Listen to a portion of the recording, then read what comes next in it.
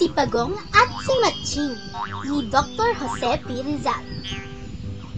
Sina Pagong at si Matsing ay matalik na magkaibigan. Mabait at matulungin si Pagong, subalit si Matsing ay tuso at palabiro. Isang araw, sila ay binigyan ni Aling Muning ng isang platong pansit. Halika, Matsing, kainin natin ang pansit. Nag-aayang sabi ni Pagong.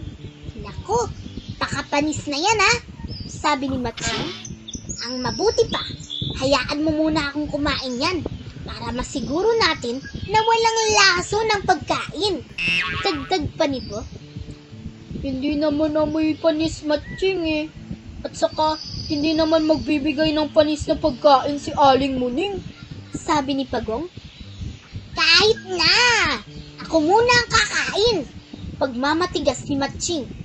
Walang nagawa ang kawawang Pagong kundi pagbigyan ng makulit na kaibigan. Naubos ni Matsing ang pansit at walang natira para kay Pagong. Pasensya ka na, kaibigan. Napasarap ang kain ko ng pansit, kaya wala nang natira. Sa susunod ka na lang kumain. Paliwanag ng tusong Matsing. Dahil sa likas na mabait at pasensyoso si Pagong, hindi na siya nakipagtalo sa kaibigan.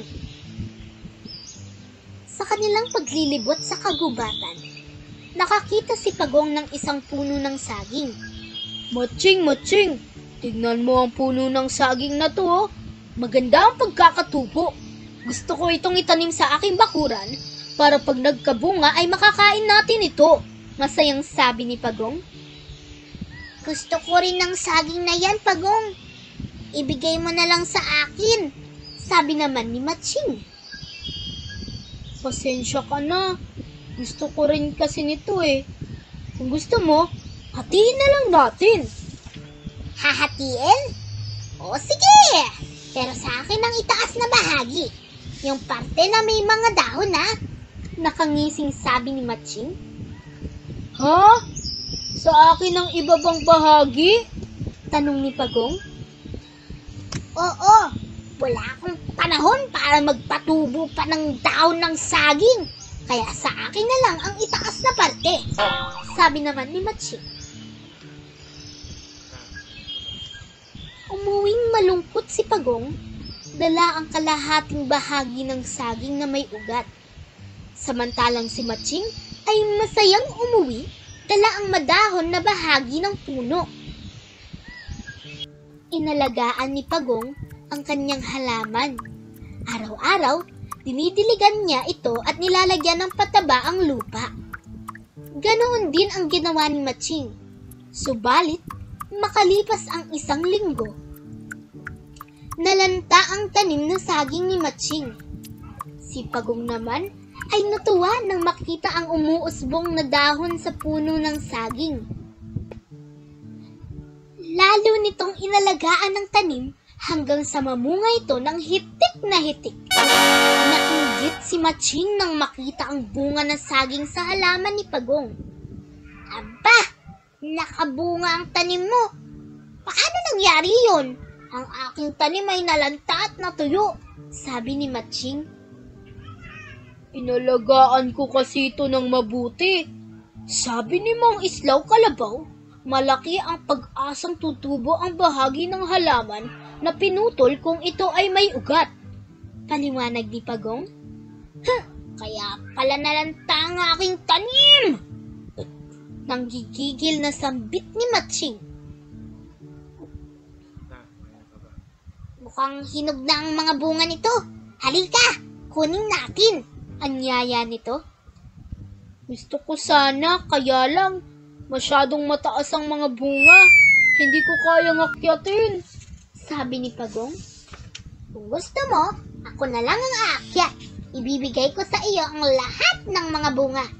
Basta't bigyan mo lang ako ng konti para sa aking merienda, sabi ni Matsing. Pumayag si Pagong sa alok ni Matsing. Subalit nang makarating na si Matsing sa taas ng puno, kinain niya lahat ng bunga ng puno. Wala itong itinira para kay Pagong. Akin na lahat ito, Pagong! Gutom na ako! Kulang pa ito para sa akin! Tuwang-tuwang sabi ni Matsing. Nanatili sa itaas ng puno si Matsing at nakatulog sa sobrang kabusugan. Galit na galit si Pagong sa ginawa ni Matsing. Habang natutulog ito, naglagay siya ng mga tinik sa ilalim ng puno.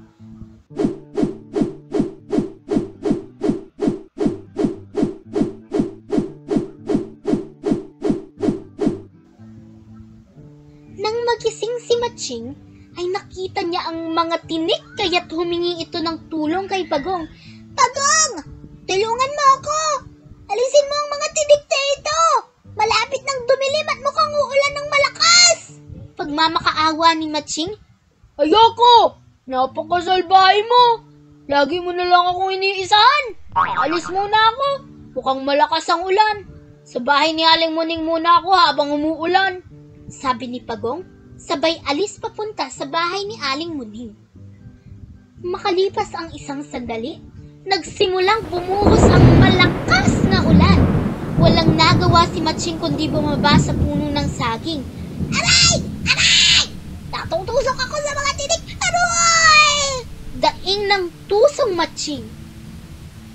Manda ka bukas, Pagong! Gaganti ako sa ginawa mo sa akin! Bulong nito sa sarili.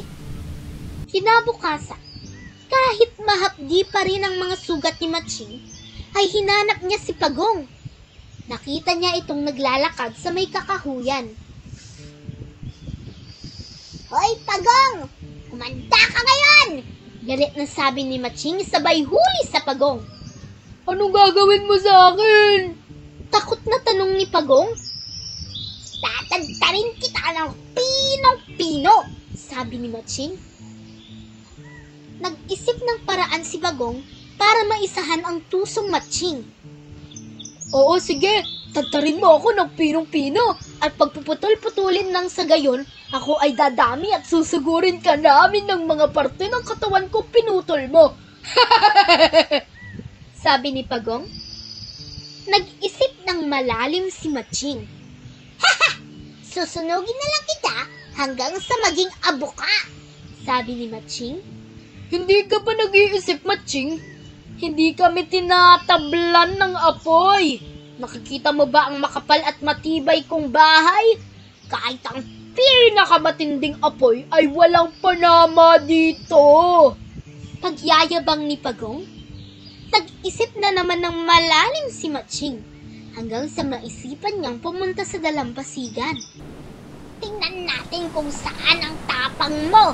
Itatapon kita sa dalampasigan hanggang sa malunod ka! Sabi ni Matsing. Lihim na natuwa si Pagong. Nagpanggap itong takot sa dalampasigan. Naku! Huwag mo akong itatapon sa dalampasigan! Takot ako sa tubig at hindi ako marunong lumangoy! Parang awa mo na! Pagmamakaawa ni Pagong, tuwang-tuwa si Matsing sa pag-aakalang magagantihan na niya si Pagong. Todo lakas niya itong tinapon sa dalampasigan. Nagulat ito nang makitang marunong lumangoy si Pagong. Ang bilis-bilis ng pagkilos ni Pagong sa tubig. Kung mabagal ito sa lupa, ay parang ang gaan ng katawan nito sa tubig. Naisahan din kita, Matsing! Hindi mo ba alam gustong-gusto ko ang lumangoy sa dalampasigan at magbabad sa tubig? Salamat, kaibigan! Natutuwang sabi ni Pagong. Malungkot na umuwi si Matsing. Naisip niya na napakasakit pala ng maisahan ng isang kaibigan. Naramdaman niya kung paano masaktan kapag naloloko ng isang kaibigan. Mula noon, nagbago na si Matsing. Hindi na sila muling nagkita ni Pagong. Sabi nga, tuso man ng Matsing, naiisahan din.